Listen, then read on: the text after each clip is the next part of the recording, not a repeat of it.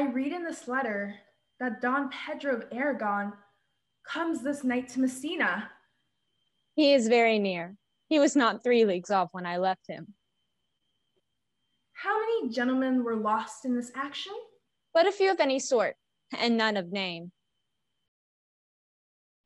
Don Pedro hath bestowed much honor on a young Florentine called Claudio. Much deserved on his part. He had borne himself beyond the promise of his age, doing in the figures of a lamb, the feats of a lion. I pray you, is Signor Mountanto returned from the wars or no? I know none of that name, lady. My cousin means Signor Benedict. Oh, he's returned, and as pleasant as he ever was. He hath done a good service, and a good soldier too, lady. And a good soldier to a lady. But what is he to a lord? A lord to a lord, a man to a man, stuffed with all honorable virtues. You must not, sir, mistake my niece.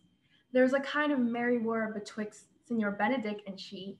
They never meet, but there's a skirmish of wit between them. Who is his companion now? He hath every month a new sworn brother.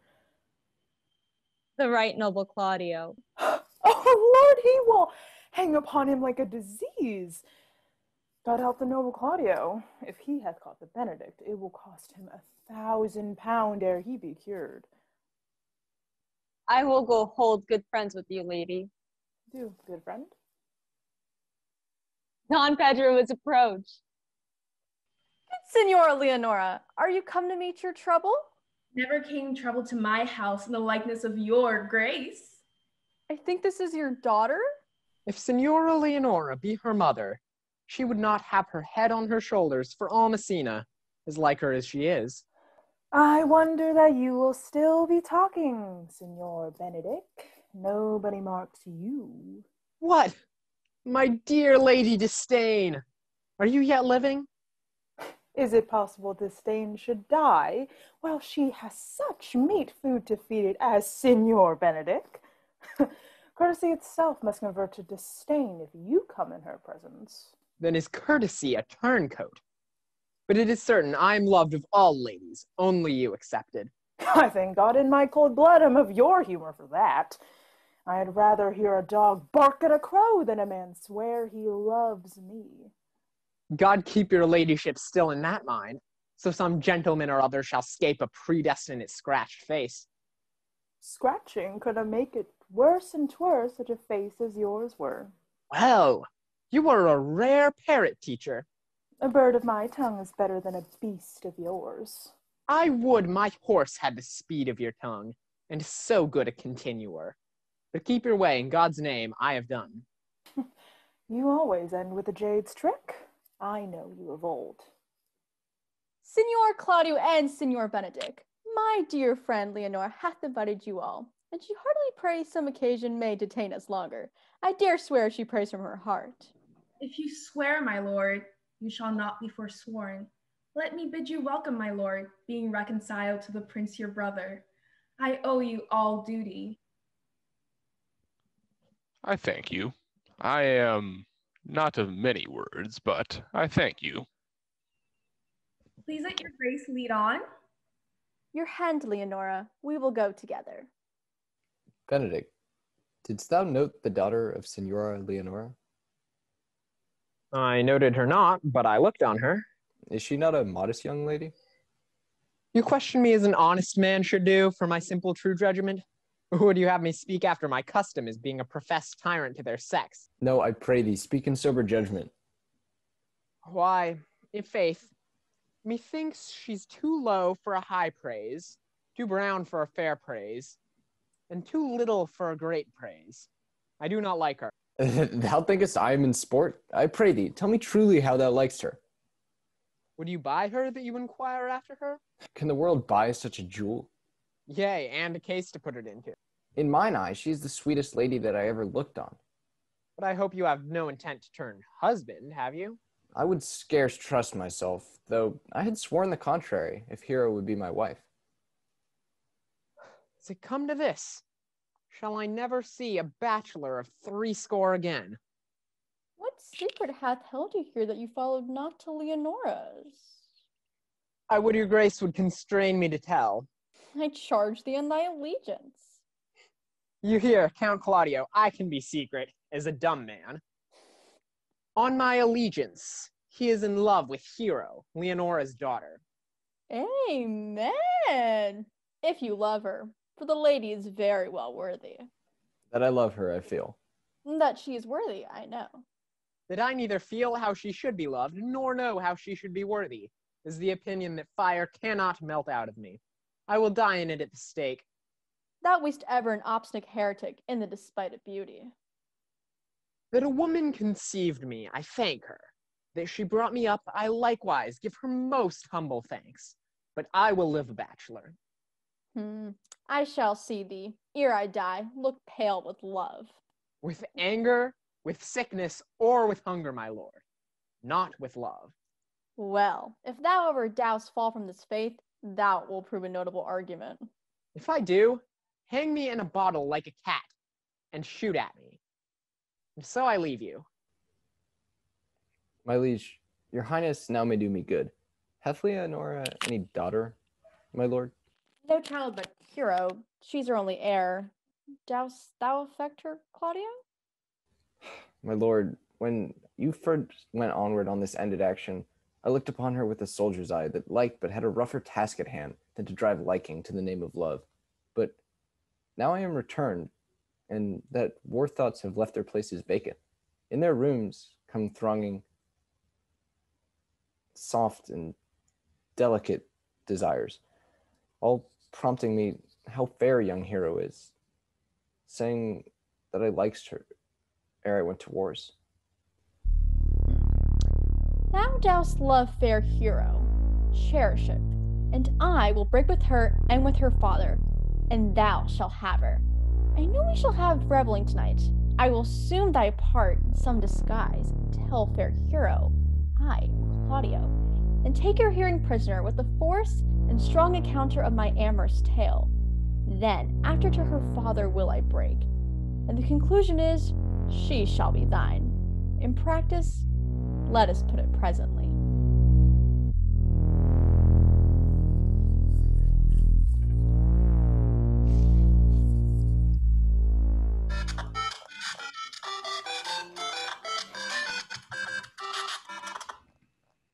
How now, sister? Sister, I can tell you strange news that you yet dreamt not of. Are they good? The prince and Count Claudio were thus much overheard. The prince discovered to Claudio that he loves your daughter and means to acknowledge it this night, in a dance. Hath the fellow any wit that heard this? A good sharp fellow. No. We will hold it as a dream till it appear itself true. But I will acquaint my daughter withal, that she may be the better prepared for an answer, if this be true. Go you and tell her of it.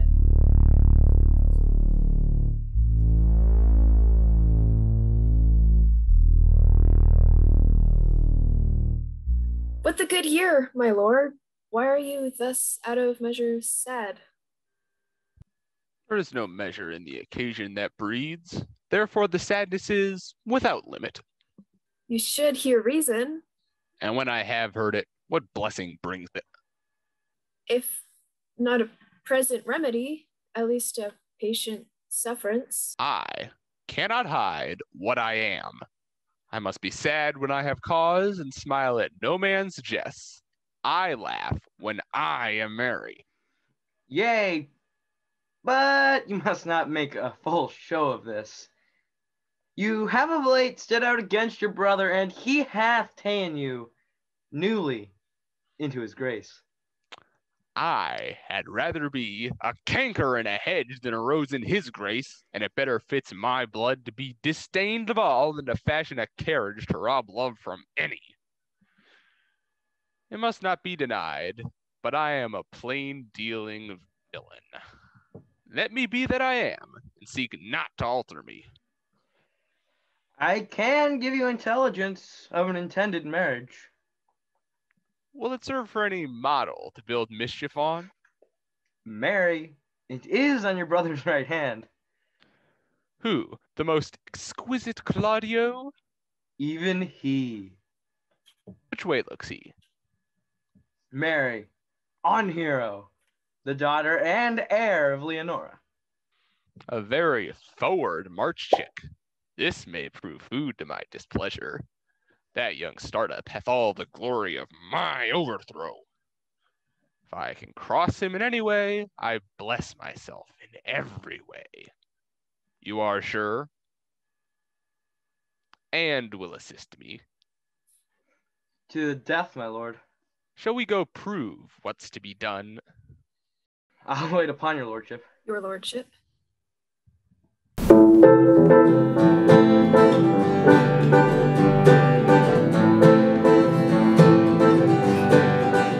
Was not Count John here at supper? I saw him not. How tawdry that gentleman looks. I never can see him, but I am heartburned an hour after. He is of a very melancholy disposition. Well, niece, I trust you'll be ruled by your father. Yes, faith, it is my cousin's duty to make curtsy and say, Father, as it please you. But yet, for all that, cousin, let him be a handsome fellow, or else make another curtsy and say, Father, as it please me. Well, niece, I hope to see you one day fitted with a husband. Not till God make men of some other metal than earth. Daughter, remember what I told you. If the prince do solicit you in that kind, you know your answer. The revelers are entering, sister. Make good room. Lady, will you walk about with your friend? So you walk softly and look sweetly and say nothing. I am yours for the walk, especially when I walk away. With me in your company? I may say so when I please. And when do you please to say so? When I like your favor. Speak low, you speak low. Well, I would you did like me. So would not I for your own sake, for I have many ill qualities. Choose one. I say my prayers aloud. I love you the better. The hearers may cry, Amen. God match me with a good dancer. Amen. God keep him out of my sight when the dance is done. Answer, flirt? No more words. I know you well enough. You're Senora Antonia. At a word, I am not. I know you by the waggling of your head. To tell you true, I counterfeit her. You could never do her so ill well unless you were the very woman. Here's her dry hand up and down. You are she. At a word, I am not. Come, come. Do you think I do not know you by your excellent wit? Can virtue hide itself? Go to, Mum. You are she. Will you not tell me who you are? Not now. That I was disdainful, and that I had my good wit of 100 merry tales. Well, this was Signor Benedict that said so. What's he? I'm sure you know him well enough. Not I, believe me. Did he never make you laugh? I pray you, what is he? Why, he's the prince's jester. A very dull fool.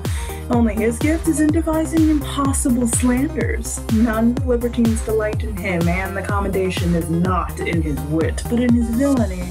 For he both pleases men and angers them, and then they laugh at him and beat him. When I know the gentleman, I'll tell him what you say. Do. But break a comparison or two on me. You must follow the leaders. In every good thing. Sure, my brother is amorous on Hero, and hath withdrawn her father to break with him about it. The ladies follow her, and but one visor remains. And that is Claudio. I know him by his bearing. Are you not Signor Benedict? You know me well, I am he. Signor, you are very near my brother in love. He is enamored on Hero. I pray you dissuade him from her. She is no equal for his birth. You may do the part of an honest man in it. How know you he loves her? I heard him swear his affection. So did I too, and he swore he would marry her tonight. Let us to the banquet.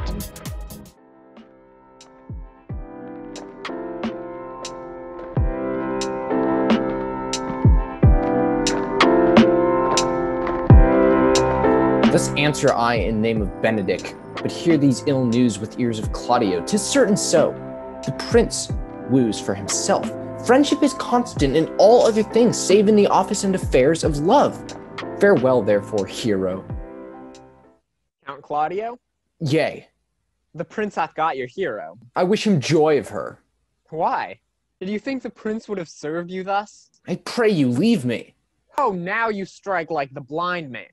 'Twas the boy that stole your meat, and you'll beat the post. If it will not be, I'll leave you. Alas, poor hurt fowl, that my lady Beatrice should know me, and not know me. The prince's fool. Ha! And maybe I go under that title because I am merry. Yea, but so I am apt to do myself wrong. I am not so reputed. It is the base, though bitter disposition of Beatrice that puts the world into her person and so gives me out. Well, I'll be revenged as I may. Now, Signor, where's the Count? Did you see him? I found him here, as melancholy as a lodge in a warren. I told him, and I think I told him true, that your grace hath got the goodwill of this young lady. Now is he a schoolboy who, being overjoyed with finding a bird's nest, shows it his companion, and he steals it. I will, but teach him to sing and restore them to the owner. If their singing answer your saying, by my faith you say honestly. The Lady Beatrice, look, here she comes. Oh God, sir, here's a dish I love not. I cannot endure my lady tongue. I brought Count Claudio, whom you sent me to seek. Why, how now, Count? Wherefore are you sad? Sad, my lord. How then, sick? Neither, my lord.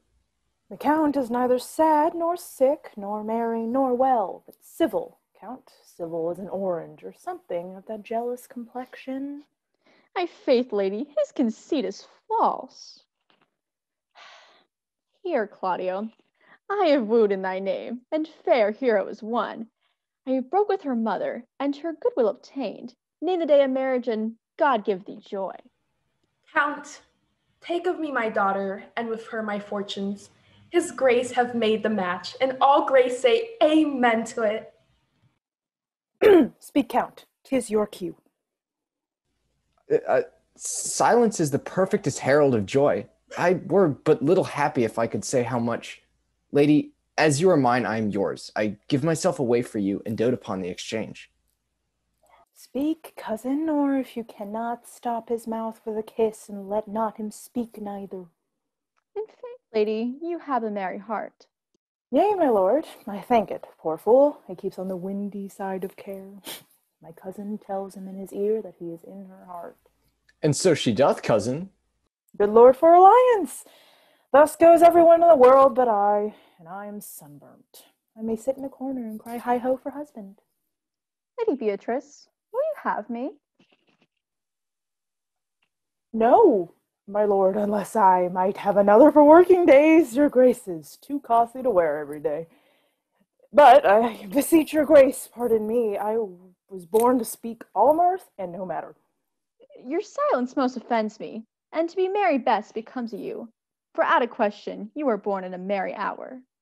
No, sure, my lord, my mother cried, and there was a star dance, and other that I was born. Cousins, God give you joy. By my troth, a pleasant-spirited lady. She is never sad, but when she sleeps, and not ever sad then. For I have heard my daughter say she have often dreamt of unhappiness, and waked herself with laughing. She cannot endure to hear tell of a husband. Oh, by no means. She mocks all her wooers out of suit. She were an excellent wife for Benedick. Oh, Lord, my Lord. If they were but a week married, they would talk themselves mad. Count Claudio, when mean you go to church? Tomorrow, my lord.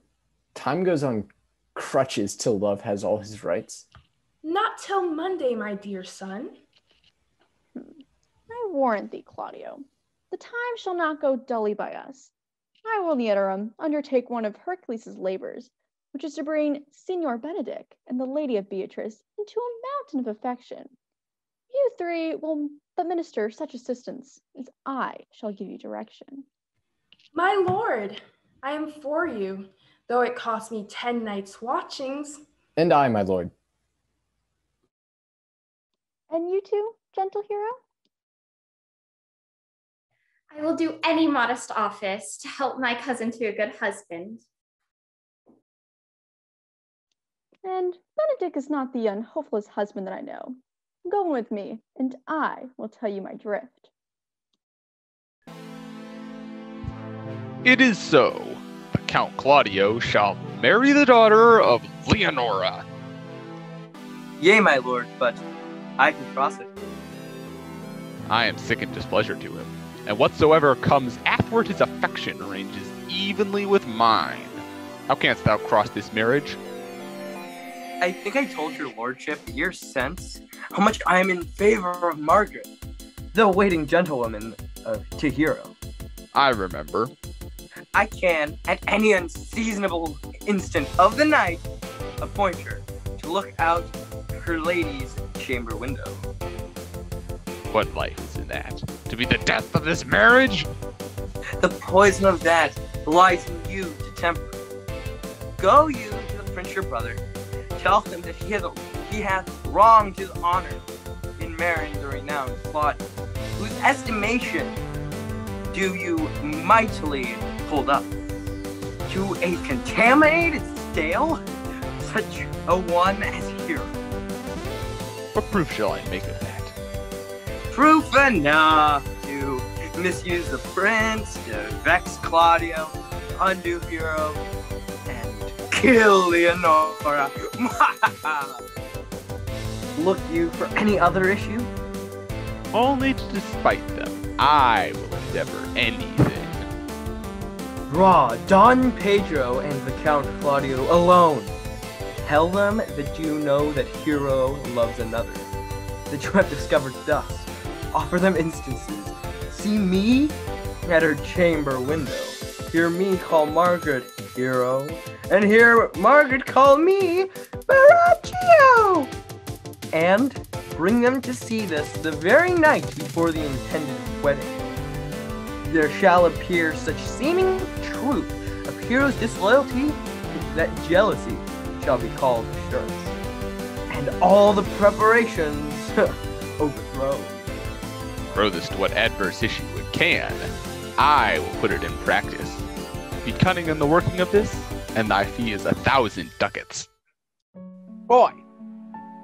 Signor? In my chamber window lies a book. Bring it hither to me in the orchard. I am here already, sir. I know that, but I would have thee hence and here again. I do much wonder that one man, seeing how much another man is a fool when he dedicates his behaviors to love, will become the argument of his own scorn by falling in love.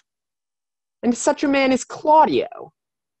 May I be so converted and see with these eyes? I cannot tell. I think not. One woman is fair, yet I am well. Another is wise, yet I am well. Another virtuous, yet I am well. But till all graces be in one woman shall not come in my grace. Ha! The prince and Monsieur Love. I will hide me.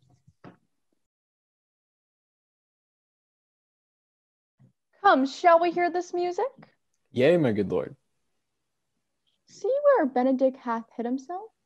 Oh, very well, my lord.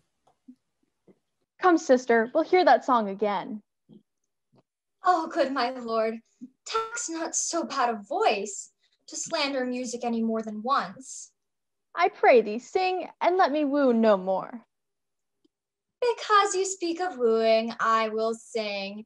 And since many a wooer doth his suit, he thinks that he is not worthy of her, and yet he woos, and yet he swears he loves. Note this before my notes. There's not a note of mine that is worth the noting.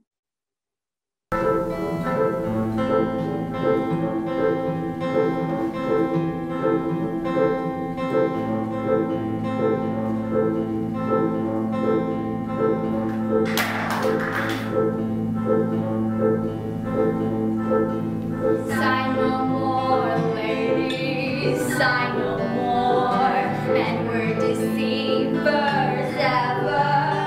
One foot in sea and one on shore. To one thing constant, never. Then sigh not so, but let them go and be blithe and bonny, converting all yourselves of woe into hay, nani nani. Sing no more ditties, sing no more of dumb so dull and heavy. The fraud of man was ever so, since summer first was levy. Then sigh not so, but let them go and be blithe and bonny.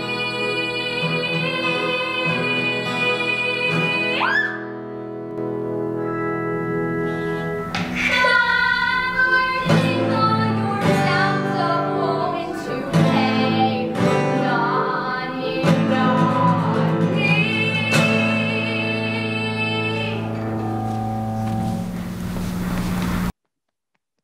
By my troth, a good song. And she had been a dog that should have howled thus, they would have hanged her. I pray thee, get us some excellent music, for tomorrow night we would have it at the Lady Hero's chamber window. The best I can, my lord. Do so. Come hither, Leonora. What was it you told me of today? That your niece Beatrice was in love with Signor Benedict? Hey. I did never think that lady would have loved any man. Nor I neither, but most wonderful that she should so dote on Signor Benedict, whom she hath in all outward behavior seemed ever to abhor. Is it possible? Sits the wind in that corner? By my troth, my lord, I cannot tell what to think of it, but that she loves him with an enraged affection. It is past the infinity of thought. Maybe she doth, but counterfeit. Oh, God! Counterfeit? There was never counterfeit of passion came so near the life of passion as she discovers it. Has she made her affection known to Benedict? No, and she swears she never will. That's her torment. 'Tis true indeed. So your daughter says, "Shall I," says she, "that so often countered him with scorn, write to him that I love him?" She'll be up 20 times a night, and there will she sit in her smock till she have writ a sheet of paper. My daughter tells us all. Now, you talk of a sheet of paper. I remember a pretty jest your daughter told of us. Oh, when she had writ it and was reading it over, she found Benedict and Beatrice between the sheets. Oh, she tore the letter into 1,000 halfpence, railed at herself that she should be so immodest to write to one that she knew would flout her. Then down upon her knees she falls, weeps, sobs, beats her heart, tears her hair, prays, curses. Oh, sweet Benedict, God give me patience. She doth, indeed. My daughter says so, and the ecstasy have so much overborne her that my daughter is sometimes afeard that she will do a desperate outrage to herself. It is very true. Excellent, sweet lady, and out of all suspicion, she is virtuous. And she is exceeding wise. In everything but in loving Benedict. I pray you, you tell him of it, and hear what he will say. Never tell him, my lord. Let her wear it out with good counsel. Nay, that's impossible. She may wear her heart out first. Well, we will hear further about your daughter. I love Benedict well. I could wish he would modestly examine himself to see how much he's so unworthy, so good a lady. My lord, will you walk? Dinner is ready. Send her to call him in to dinner.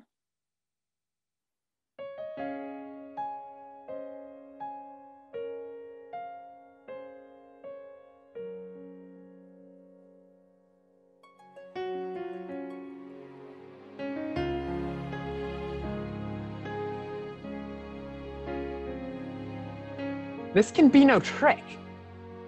I have the truth of this from Hero.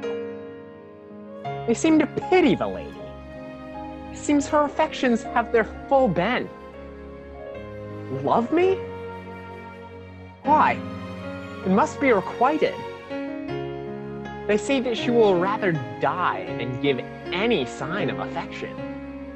I did never think to marry. They say the lady is fair. 'Tis a truth, I can bear them witness. And virtuous, 'tis so. I cannot reprove it. And wise. But for loving me. By my troth, it is no addition to her wit, nor no great argument of her folly, for I will be heartily in love with her.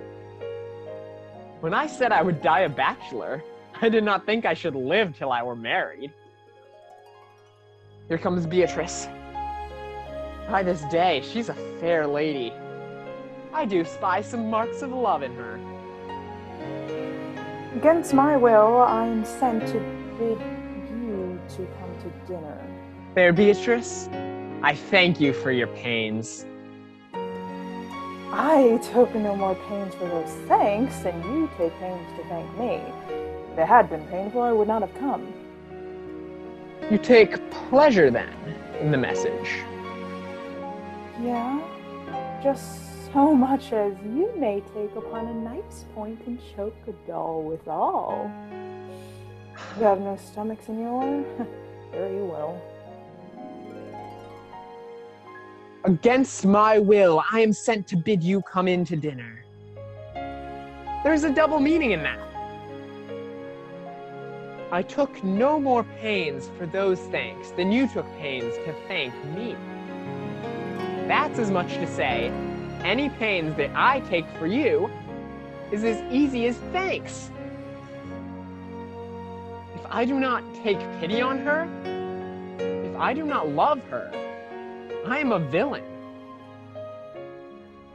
I will go get her picture.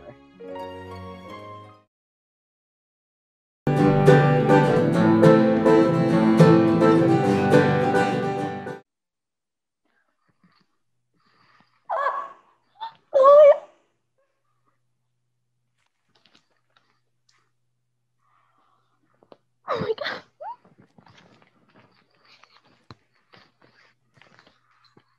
Oh my. Well.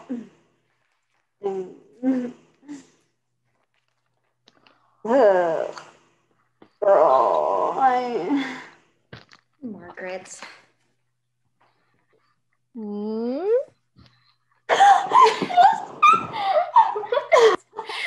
Huh? Ursula, no.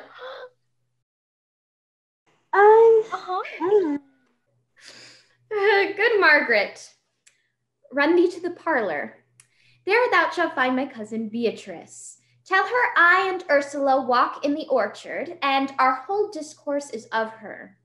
Say that thou overheardst us. Bid her steal into the balcony to listen to our propose. I'll make her come. I warrant you presently. Now, Ursula, when Beatrice doth come, my talk to thee must be how Benedict is sick in love with Beatrice. Now begin. I know her spirits are as coy and wild as haggards of the rock. But are you sure that Benedict loves Beatrice so entirely? So says the prince and my new troth to lord. And did they bid you tell her of it, madam? They did entreat me to acquaint her of it, but I persuaded them, if they loved Benedick, to wish him wrestle with affection, and to never let Beatrice know of it. Why did you so? Doth not the gentleman deserve as full a fortunate bed as ever Beatrice shall couch upon? O God of love! I know he doth deserve as much may be yielded to a man, but nature never framed a woman's heart of prouder stuff than that of Beatrice. Disdain and scorn right sparkling in her eyes. She cannot love, nor take nor shape nor project of affection. She's so self-endeared. Sure, I think so, and therefore certainly it were not good. She knew his love, lest she'll make sport at it. Why, you speak truth. I never yet saw a man how wise, noble, young, how rarely featured, but she would spell him backward. So turned she every man the wrong side out. Sure, such carping is not commendable. But who dared tell her so? If I should speak, she would mock me into air. Oh, she would laugh me out of myself, press me to death with wit. Therefore let Benedick like covered fire consume away in sighs, waste inwardly. It were a better death than die of mocks, which is as bad as die with tickling. Yet tell her of it, hear what she will say. No, rather, I will go to Benedick and counsel him to fight against his passion. Oh, do not do your cousin such a wrong. She cannot be so much without true judgment, having so swift and excellent a wit, as she is prized to have, as to refuse such a rare gentleman as Signor Benedick. He is the only man. Always accepted, my dear Claudio. I pray you be not angry with me, madam, speaking my fancy. Signor Benedick, for shape, for bearing, argument, and valor goes foremost in report. Indeed, he hath an excellent good name. His excellence did earn it ere he had it. When are you married, madam? Why, every day. Tomorrow. Come, go in. I'll show thee some attires and have thy counsel which is the best to furnish me tomorrow. She's limed. I warrant you. We've caught her, madam. Prove to be so, then loving goes by haps. Some Cupid kills with arrows, some with traps. Oh.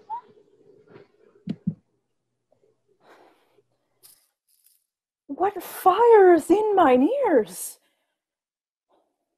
Can this be true? Stand I condemned for pride and scorn so much? Contempt, farewell. Maiden pride adieu. No glory lives behind the back of such.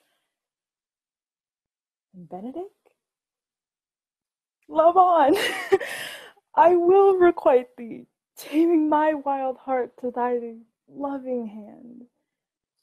Thou dost love, my kindness shall incite thee to bind our loves up in a holy band.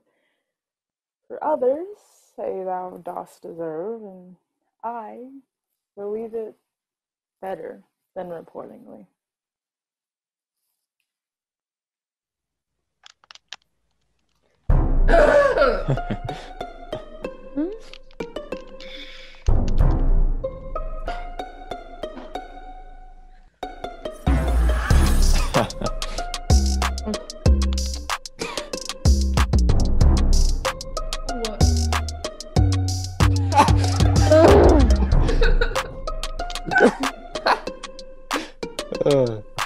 If Benedick be not in love with some woman, there's no believing old signs. Hath any man seen him at the barber's? No, but the barber's man hath been seen with him. Indeed, he looks younger than he did. Nay, he rubs himself with civet. Can you smell him out by that? And when was he wont to wash his face? Conclude. He is in love. Hero and Margaret have by this played their parts with Beatrice, and the two bears will not bite one another when they meet.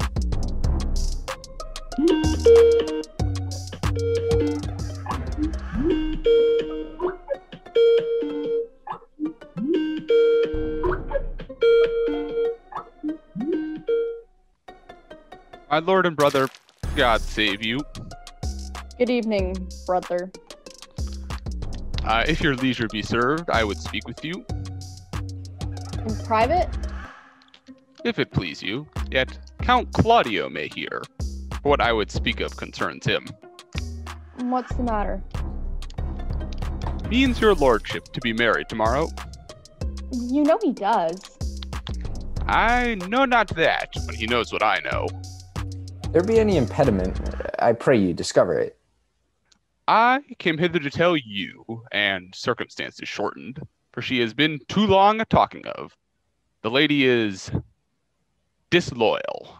Who? Hero? Even she. Your hero, Leonora's hero, every man's hero. Disloyal? The word is too good to paint out her wickedness. Could say she were worse. Think you of a worse title, and I will fit her to it. Go but with me tonight, you shall see her chamber window entered, even the night before her wedding day. If you love her then, tomorrow wed her. It would better fit your honor to change your mind. May this be so? I will not think it. If you will follow me, I will show you enough. And when you have seen more, proceed accordingly. If I see anything tonight why I should not marry her, tomorrow in the congregation where I should wed, there I will shame her. And as I have wooed for thee to obtain her, I will join thee to disgrace her. I will despair turn no farther till you are my witnesses. Bear it coldly but till midnight, and let the issue show itself. O day untowardly turned. O mischief strangely thwarting. O plague right well prevented. So you will say when you have seen the sequel.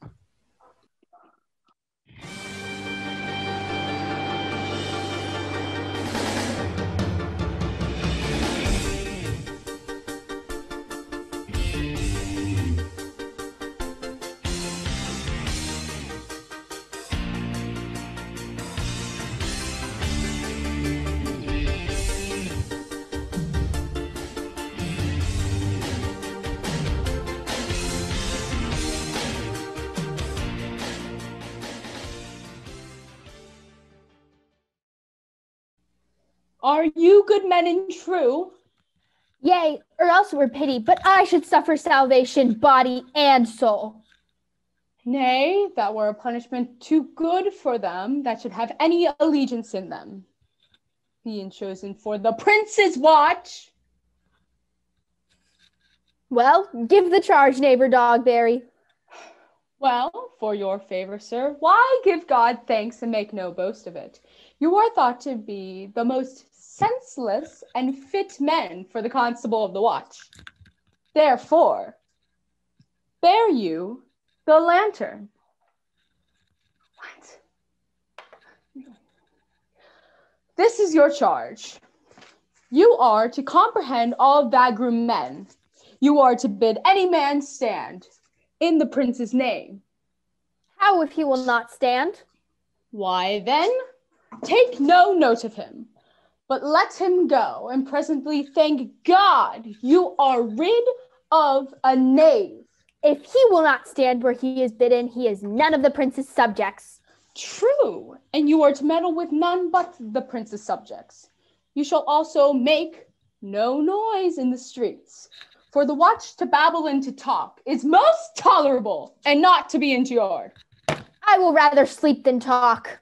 I cannot see how sleeping should offend, only care that your bills be not stolen. Well, you are bid those that are drunk, get them to bed. How if they will not? Why, then, let them alone till they are sober. Well, sir. Well, sir. Well, sir. If you meet a thief, you may suspect him, by virtue of your office, to be no true man, and for such kind men, the less you meddle and make with them, why the more for your honesty. If we know him to be a thief, shall we not lay hands on him? The most peaceable way for you, if you do take a thief, is to let him show himself what he is and steal from your company. You have always been called a merciful man, partner. Truly, I would not hang a dog by my will, much more a man who hath any honesty in him. This is the end of the charge. You, constable, are to present the prince's own person. If you meet the prince in the night, you may stay with him. Oh, nay, byre, lady, that I think I cannot.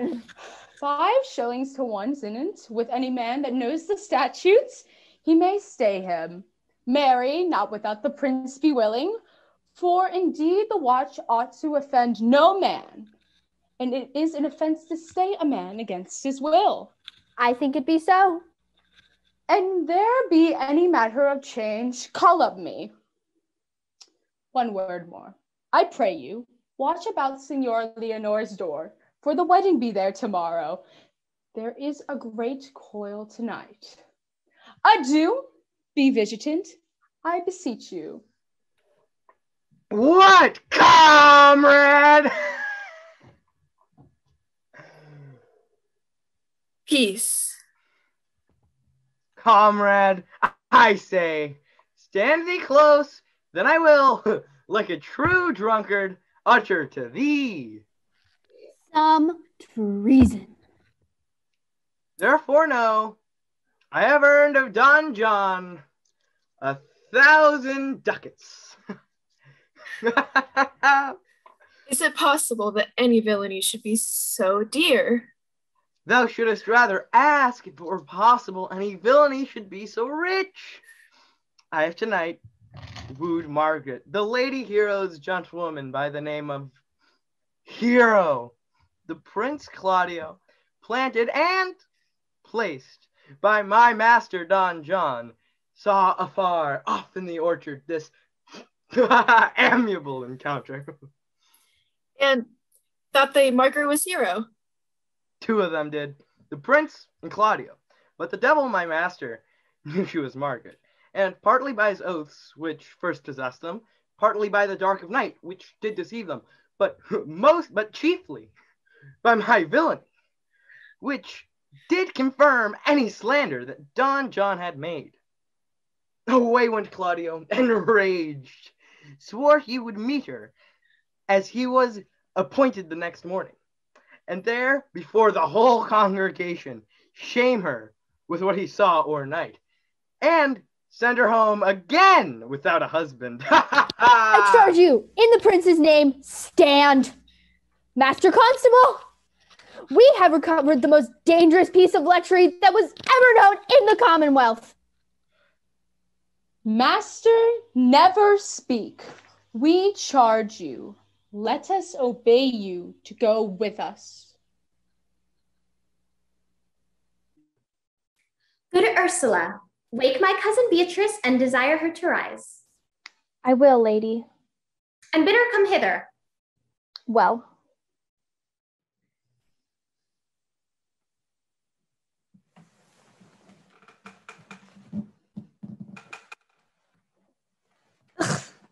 Truth, I think your other were better. No, pray thee, good Meg, I'll wear this. By my troth's not so good. And I warrant your cousin will say so. My cousin's a fool, and thou art another. I'll wear none but this. Your gown's a most rare fashion and faith. I saw the Duchess's gown that they praise so. That exceeds, they say. But for a fine, quaint, graceful, and excellent fashion, yours is worth 10 on it. God give me joy to wear it, for my heart is exceeding heavy. 'Twill be heavier soon by the weight of a man. Fie upon thee! Art thou not ashamed? Of what, lady? Of speaking honorably? Is there any harm in the heavier for a husband? None, I think. Ask my Lady Beatrice Elks, here she comes. Good morrow, cuz. Good morrow, sweet hero.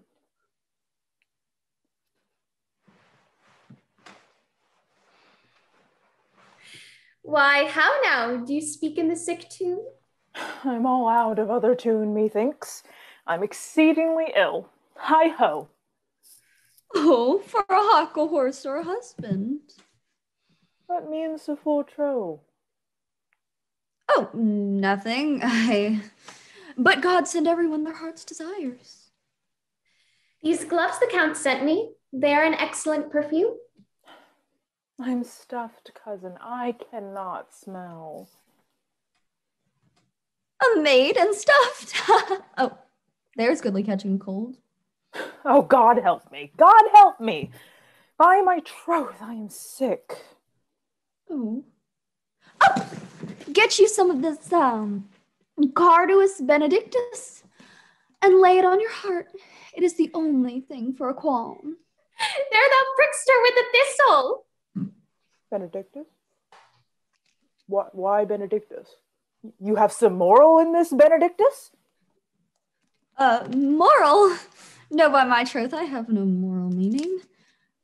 We meant plain holy thistle. You may think, perchance, that I think you are in love. Nay, by Our Lady, I am not such a fool to think what I list, nor I list not to think what I can, nor indeed I cannot think. If I were to think my heart out of thinking that you are in love, or that you will be in love, or that you can be in love, yet Benedict was such another, and now he's become a man he swore he would ever marry, and now, in despite of his heart, he eats his meat without grudging. And how you may be converted, I know not. But methinks you look with your eyes as other women do! Madam, withdraw. The prince, the count, Senor Benedict, Don John, and all the gallants of the town are to come fetch you to church. Help to dress me, good coz, good Meg, good Ursula.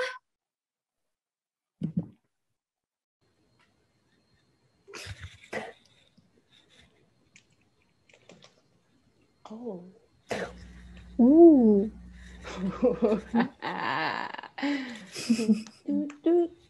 Ooh.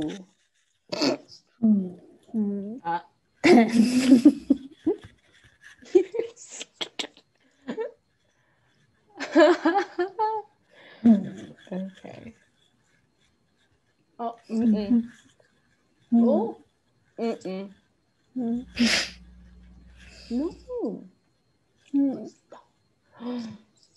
Stop.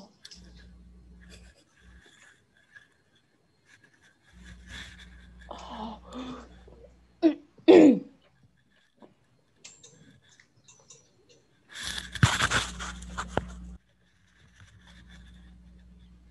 What would you do with me, honest neighbor? Mary, ma'am, I have some confidence with you that discerns you nearly. Brief, I pray you, for you see, it is a busy time with me. Mary, this it is, ma'am. Yes, in truth, it is, ma'am.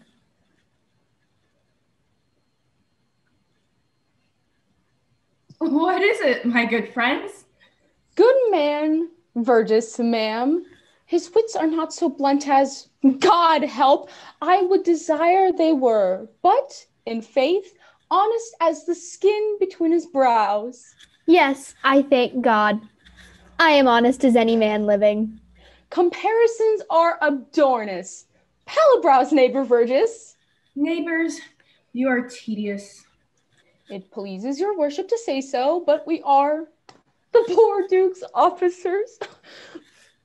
But truly, for mine own part, if I were as tedious as a king, I could find it in my heart to bestow it all to your worship.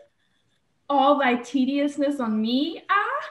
Yea, and 'twere 1,000 pound more than 'tis, for I hear a good exclamation on your worship as any ma'am in the city, and though I be but a poor ma'am, I am glad to hear it. And so am I.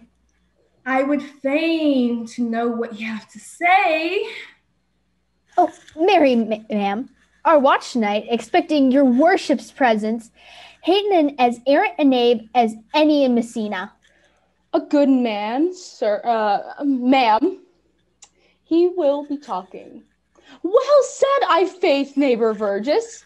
Well, God's a good man, an honest soul, I faith, ma'am. By my troth he is, as ever broke bread, but God is to be worshipped. All men are not alike, alas, good neighbor. Indeed, neighbor, he comes too short of you. Gifts that God gives. I must leave you. No. One word, ma'am. Our watch, ma'am, have indeed comprehended an auspicious person, and we would have it this morning examined before your worship? Take the examination yourself and bring it me. I am now in great haste, as it may appear unto you. It shall be, suffragans. Fare you well. My lady, they stay for you to give your daughter to her husband. I'll wait upon them. I'm ready. Go, partner, go. Get you to Francis C. Cole. Bid him bring his pen and inkhorn to the jail. We are now in examination. And we must do it wisely. We shall spare no wit, I warrant you. Only get the skilled writer to set down his excommunication and meet me at the jail.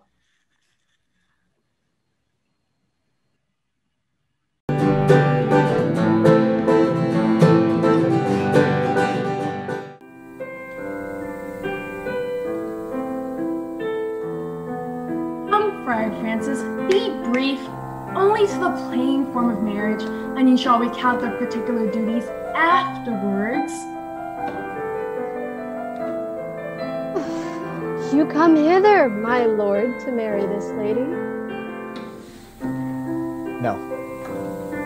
To be married to her, friar? You come to marry her. Lady, you come hither to be married to this count. I do. If either of you know any inward impediment why you should not be conjoined, I charge you on your souls to utter it.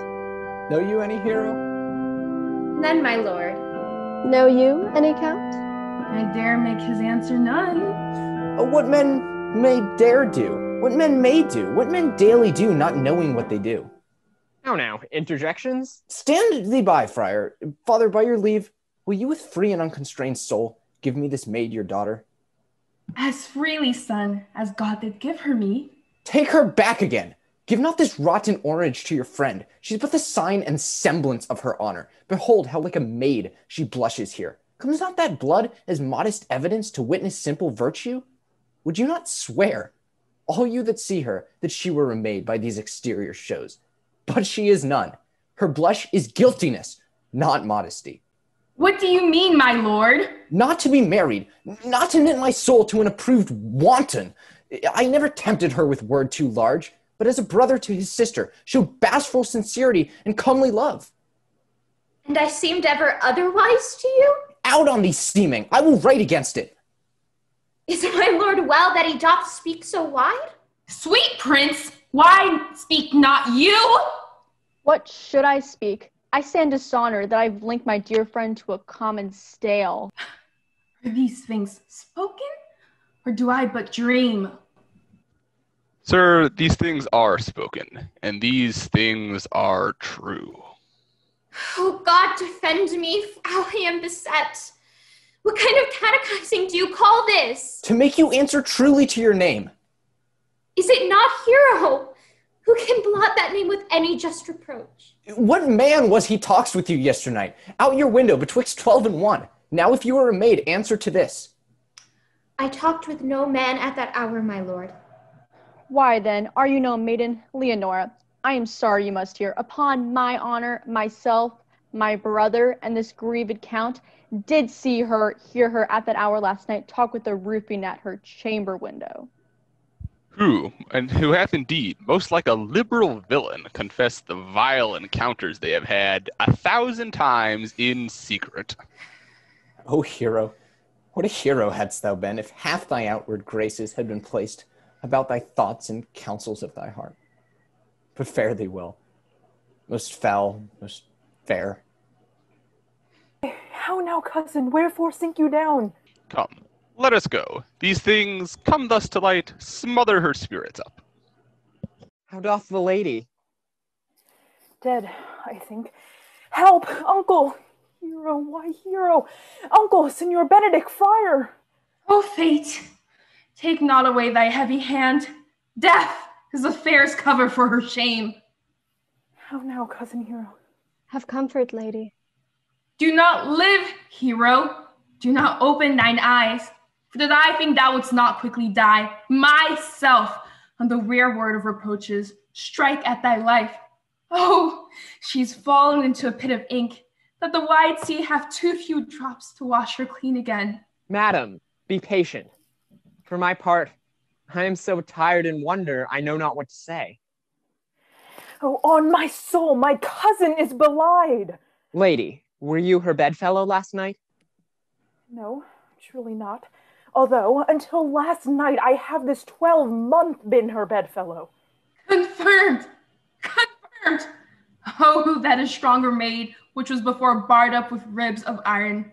Would the two princes lie, and Claudio lie, who loved her so that speaking of her foulness washed it with tears? Hence from her, let her die. Hear me a little. I have marked 1,000 blushing apparitions to start into her face. 1,000 innocent shames and angel whiteness beat away those blushes, and in her eye there hath appeared a fire to burn the errors these princes hold against her maiden truth.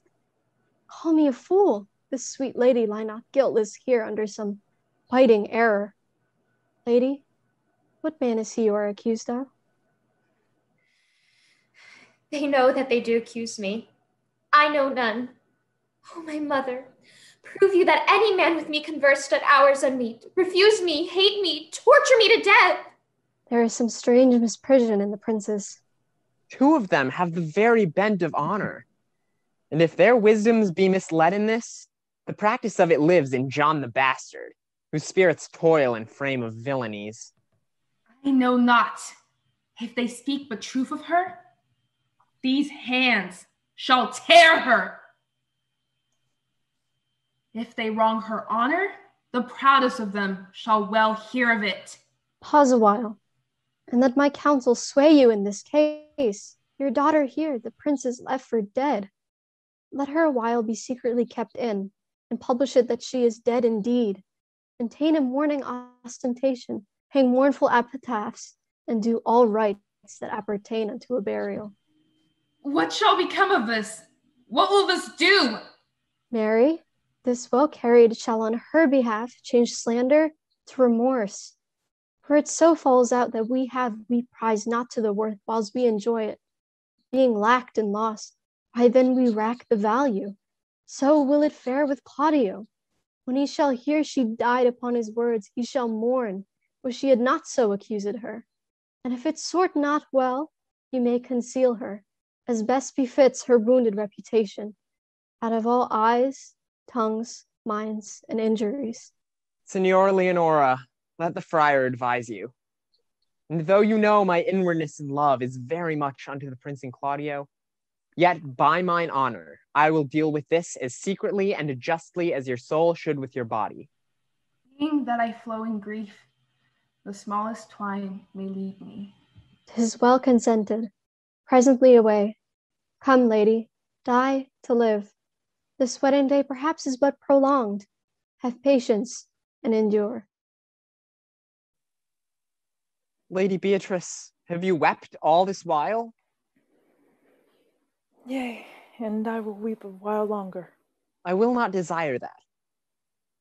You have no reason. I do it freely.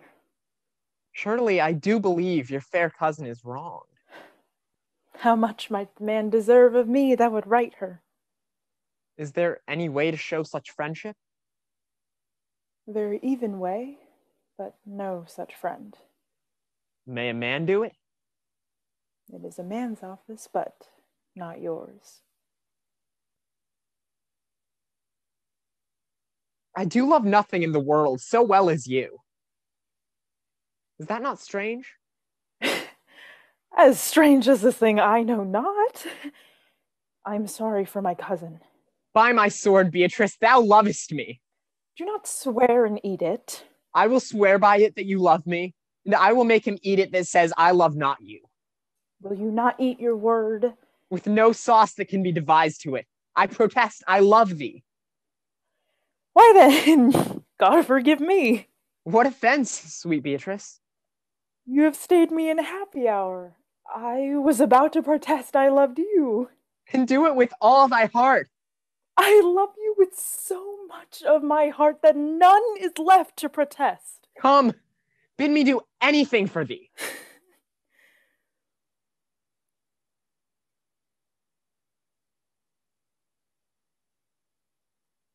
Kill Claudio. Not for the wide world. You kill me to deny it. Farewell. Tarry, sweet Beatrice. We'll be friends first. You dare easier be friends with me than fight with mine enemy? Is Claudio thine enemy? Is he not approved in the height of villain that has slandered, scorned, dishonored my kinswoman? Oh God, that I were a man. I would eat his heart in the marketplace. Hear me, Beatrice. Sweet hero, she is wronged, she is slandered, she is undone. Beatrice. Princes and counties. Oh, that I were a man for a sake, or that I had any friend would be a man for my sake. I cannot be a man with wishing. Therefore, I will die a woman with grieving. Tarry, good Beatrice. By this hand, I love thee. Use it for my love some other way than by swearing by it. Think you in your soul the Count Claudio hath wronged Hero? Yea, as sure as I have a thought or a soul. Enough. I am engaged. I will challenge him. I will kiss your hand, and so I leave you. By this hand, Claudio shall render me a dear account. As you hear of me, so think of me. Go, comfort your cousin.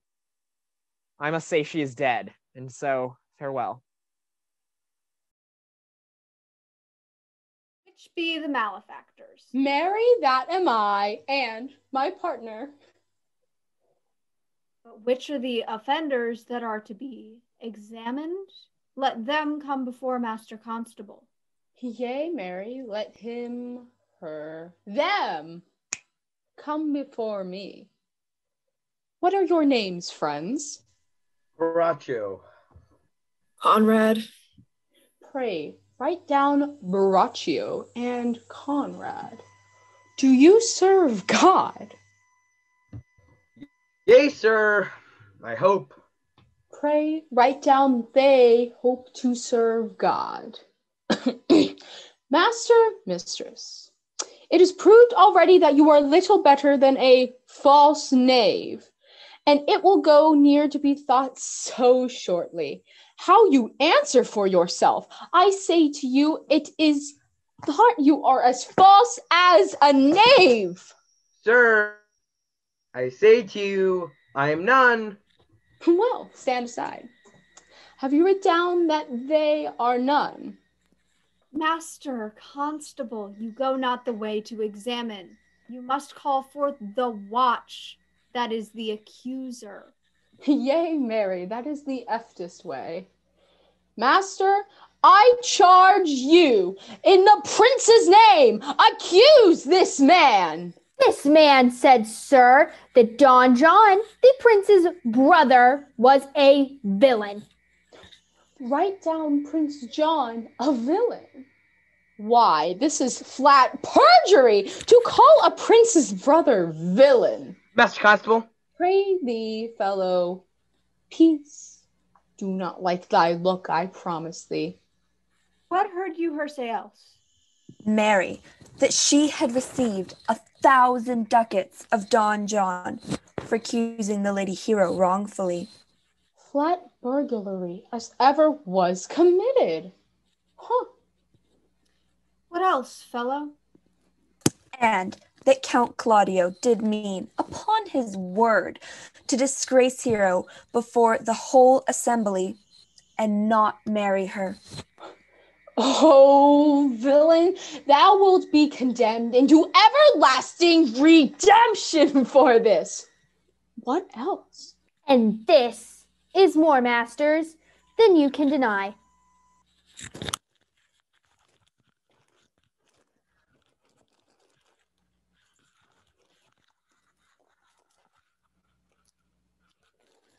Prince John is this morning secretly stolen away. Hero was, in this very manner, accused, in this very same manner, refused, and upon the grief of this, suddenly died. Let this man be bound and brought to Leonora's. I will go before and bring her this report. Come, let them be opinioned. Let them be in the hands. Off, coxcomb. God's my life. Where's the sexton? Let him write down the prince's officer, coxcomb. Come, bind him, thou naughty varlet. Away! You are an ass. You are an ass! Dost thou not suspect my place? Oh, that he were here to write me down an ass. But, masters, remember that I am an ass, though it not be written down. Yet forget not that I am an ass. No, thou villain, thou art full of piety, as shall be proved upon thee by good witness. I am a wise fellow, and which is more, an officer, and which is more, a householder, and which is more, as pretty piece of flesh as any in Messina, and one that knows the law. Go to! Bring him, her away. Oh, that I had be writ down an ass!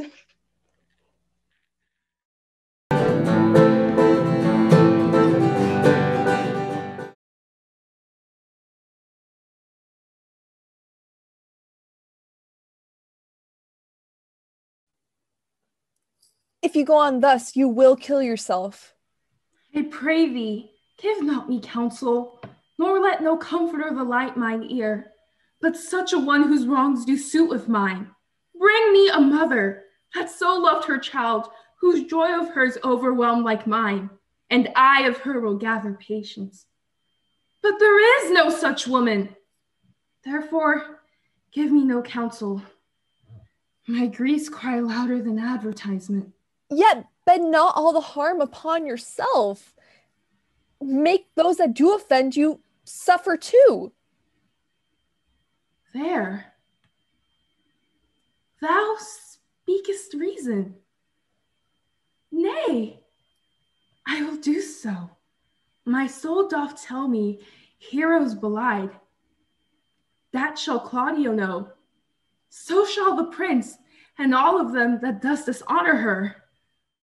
We have some haste, Leonora. Some haste, my lord? Are you so hasty now? Well, all is one. Nay, do not quarrel with us, good woman. If she could right herself with quarreling, some of us would lie low. Who wrongs her? Mary, thou dost wrong me, thou dissembler, thou. No, Claudio, to thy head. Thou hast so wronged mine innocent child and me, that I am forced to lay my reverence by. I say, thou hast belied mine innocent child. Thy slander hath gone through and through her heart, and she lies buried with her ancestors. Oh, in a tomb where never scandal slept, save this of hers, framed by thy villainy. My villainy? Thine, Claudio, thine, I say. You say not right, old woman. My lord, I'll prove it on his body if he dare. Away, I will not have to do with you. Canst thou so daff me? Thou hast killed my child. If thou killst me, boy, thou shalt kill a woman. My heart is sorry for your daughter's death. But on my honor, she was charged with nothing but what was true and very full of proof. My lord! I will not hear you. Come, sister, away. I will be heard. And shall, or some of us will smart for it. See, here comes the man we went to seek. Now, senor, what news? Good day, my lord. Welcome, senor. As I am an honest man, he looks pale. Art thou sick or angry? Shall I speak a word in your ear? God bless me from a challenge. You are a villain. I jest not. I will make it good how you dare, with what you dare, and when you dare. Do me right, or I will protest your cowardice. You have killed a sweet lady, and her death shall fall heavy on you. Let me hear from you. Well, I will meet you, so I may have good cheer. But when shall we set the savage bull's horn on the sensible Benedict's head? Yea, and text underneath. Here dwells Benedict, the married man. Fare you well, boy. You know my mind. I will leave you now to your gossip-like humor. You break jests as braggarts do their blades, which, God be thanked, hurt not. My lord, for your many courtesies I thank you. I must discontinue your company. Your brother the bastard is fled from Messina. You have among you killed a sweet and innocent lady. For my lord Lackbeard there, he and I shall meet. Until then, peace be with him. He is in earnest. In most profound earnest, and I'll warrant you, for love of Beatrice. And hath challenged thee. Most sincerely. But did he not say my brother was fled? You, sir, if justice cannot tame you, she shall ne'er weigh more reasons in her balance. Officers, what offense has Borachio done?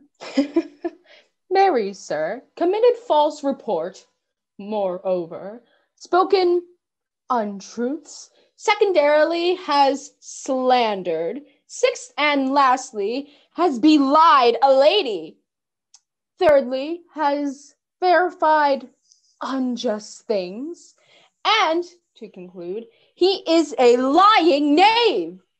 Who have you offended that you were thus bound to your answer?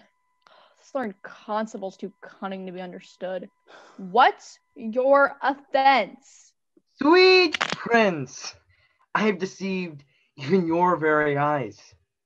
What your wisdoms could not discover, these shallow fools have brought to light, who in the night overheard me confessing how Don John, your brother, incensed me to slander the lady hero. How you were brought into the orchard and saw me court Margaret in Hero's garments. How you disgraced her when you should marry her. My villainy they have upon record. The lady is dead upon mine and my master's false accusation. And briefly, I desire nothing but the reward of a villain. Runs not this speech like iron through your blood? I have drunk poison while he uttered it. But did my brother set thee on to this? Yea, and paid me richly for it. He's composed and framed a treachery, and fled he is upon this villainy. Sweet hero, now thy image doth appear in the rare semblance that I loved at first. Come. By this time our sexton hath reformed Signor Leonora of the matter. And, masters, do not forget to specify what time and place shall serve, that I am an ass. Which is the villain? Let me see his eyes, that when I know another man like him, I may avoid him. Which of these is he? You would know your wronger. Look on me. Art thou the slave that with thy breath hast killed mine innocent child? Yes, even I alone. No, not so, villain, thou beliest thyself. Here stand a pair of honorable men. A third is fled that had a hand in it. I thank you, princes, for my daughter's death. Record it with your high and worthy deeds. 'Twas bravely done if you bethink you of it. I know not how to pray your patience. Impose me to what your penance, your invention can lay upon my sin. Yet sinned I not, but in mistaking. By my soul nor I, and yet to satisfy this good woman, I would been under any heavy weight that he'll enjoin me to. I cannot bid you bid my daughter live. That were impossible. But I pray you both, possess the people in Messina here, how innocent she died. Hang her an epitaph upon her tomb, and sing it to her bones. Sing it tonight. Tomorrow morning, come you to my house. And since you could not be my son-in-law, be yet my nephew. My sister hath a daughter, almost a copy of my child that's dead, and she alone is heir to both of us. Give her the right you should have given her cousin. And so dies my revenge. Oh, noble sir, your overkindness doth wring tears from me. I do embrace your offer and dispose for henceforth of poor Claudio. Tomorrow, then I will expect your coming. Tonight, I take my leave. This naughty man shall face to face be brought to Margaret, who I believe was packed in all this wrong, hired to it by your brother. No, by my soul, she was not, nor knew not what she did when she spoke to me, but always hath been just and virtuous in anything that I do know by her. Moreover, ma'am, which is indeed not under white and black, this plaintiff here, the offender, did call me an ass. I beseech you, let it be remembered in his punishment. I thank thee for thy care and honest pains. Your worship speaks like a most thankful and reverent youth, and I praise God for you. There's for thy pains. God save the foundation. Go, I discharge thee of thy prisoner, and I thank thee. I leave an errant knave with your worship, which I beseech your worship to correct yourself for the example of others. God keep your worship. Come, neighbor. Until tomorrow morning, lords. Farewell. We will not fail. Tonight I'll mourn with Hero.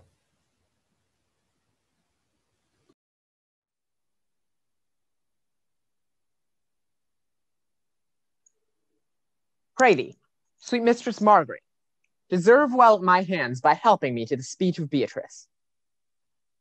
Will you then write me a sonnet in praise of my beauty? In so high a style, Margaret, that no man living shall come over it, for in most comely truth thou deservest it. To have no man come over me. Thy wit is as quick as the greyhound's mouth. It catches. And yours is as blunt as the fencer's foil, which hit but hurt not. I will call Beatrice to you, who I think hath legs. And therefore will come.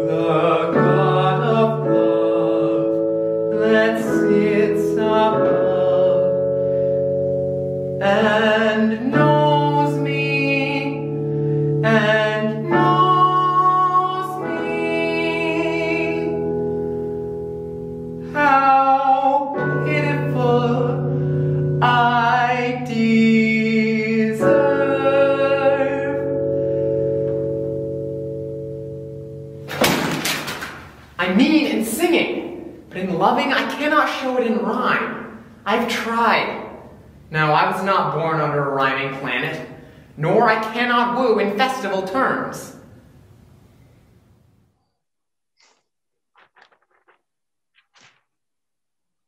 Sweet Beatrice, wouldst thou come when I called thee? Yea, Señor, and depart when you bid me. Oh, stay but till then. Then is spoken. Very well now, and yet, ere I go, let me go with that I came, which is with knowing what hath passed between you and Claudio. Only foul words. Thereupon I will kiss thee. Foul words is only foul wind, and foul wind is but foul breath, and foul breath is noisome. Therefore, I'll depart unkissed. I must tell thee plainly. Claudio undergoes my challenge, and either I must shortly hear from him, or I will subscribe him a coward. And I pray thee now, tell me, for which of my bad parts didst thou first fall in love with me? For all them together. But for which of my good parts did you first suffer love from me? Suffer love. A good epithet. I do suffer love indeed, for I love thee against my will. In spite of your heart, I think. Alas, poor heart, if you spite it for my sake, I will spite it for yours, for I will never love that which my friend hates. Thou and I are too wise to woo peaceably. It appears not in this confession. There is not one wise man among 20 that will praise himself. How doth your cousin? Very ill. And how do you? Very ill too. Serve God, love me, and men. There I will leave you too, for here comes one in haste. Madam, you must come to your uncle.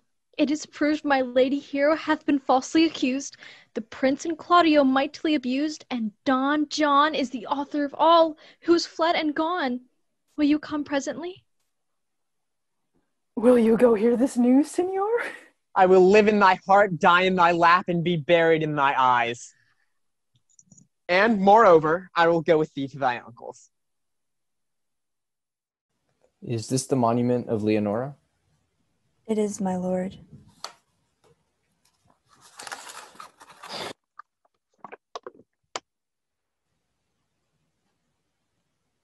Done to death by slanderous tongues was the hero that here lies. Death in garden of her wrongs gives her fame which never dies. So that life that died with shame lives in death with glorious fame. Now hang thou there upon the tomb, praising her when I am dumb. Now, music, sound, and sing your solemn hymn.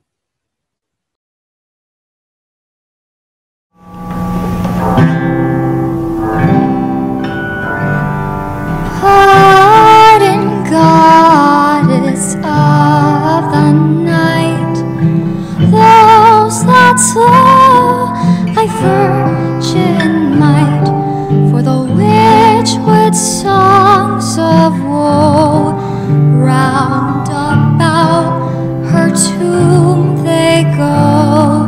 Midnight assist our moan, help us to sigh and groan heavily, heavily. Graves dawn and yield our dead till death be uttered heavily, heavily.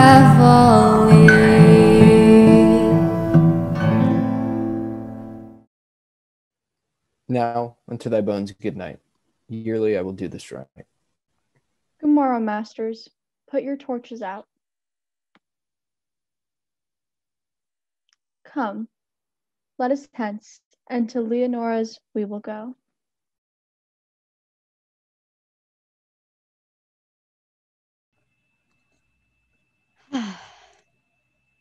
Did I not tell you she was innocent? So are the prince and Claudio who accused her. Well, I am glad all things sort so well. And so am I, being else by faith and forced to call young Claudio to a reckoning for it. Well, daughter, and you gentlewomen all, withdraw into a chamber by yourselves, and when I send for you, come hither, masked. The prince and Claudio promised by this hour to visit me. Prior, I must entreat your pains, I think. To do what, Signor?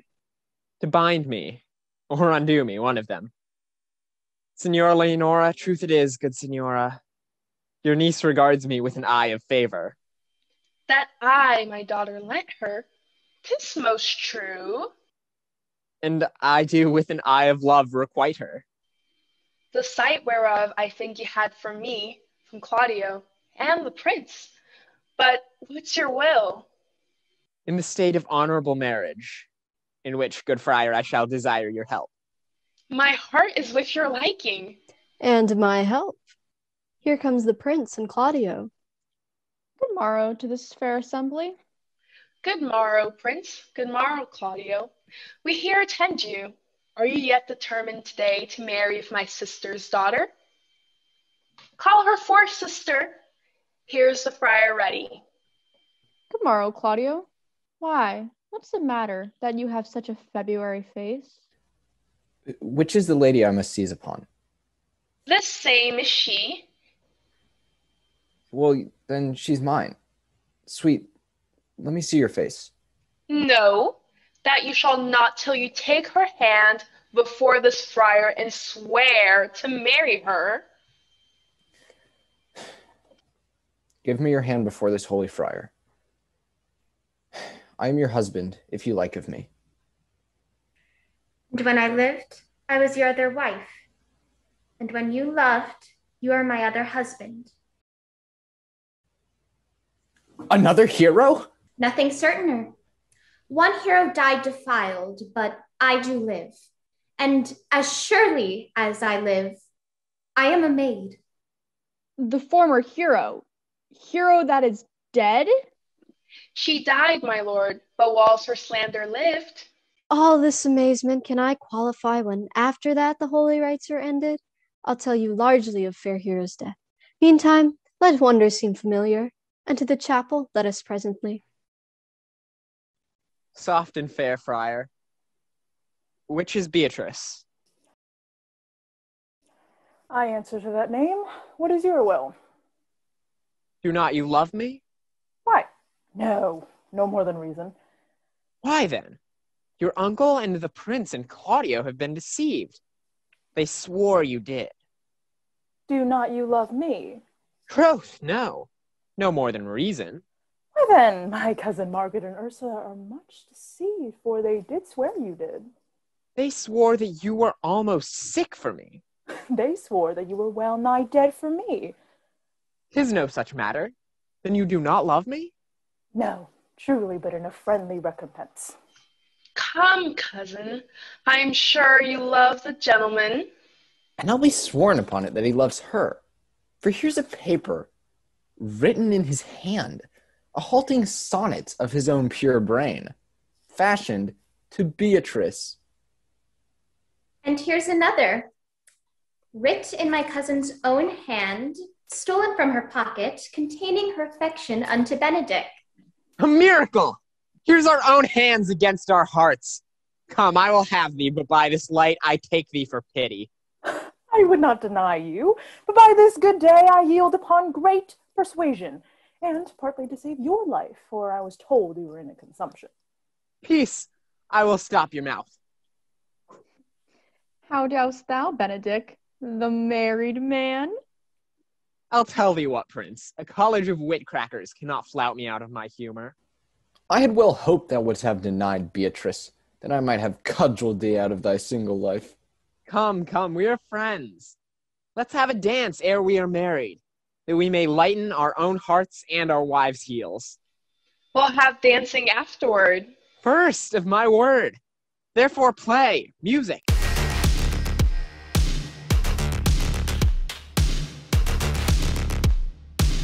My lord, your brother John is taken in flight and brought with armed men back to Messina. Think not on him till tomorrow. I'll devise thee brave punishments for him. Strike up, pipers!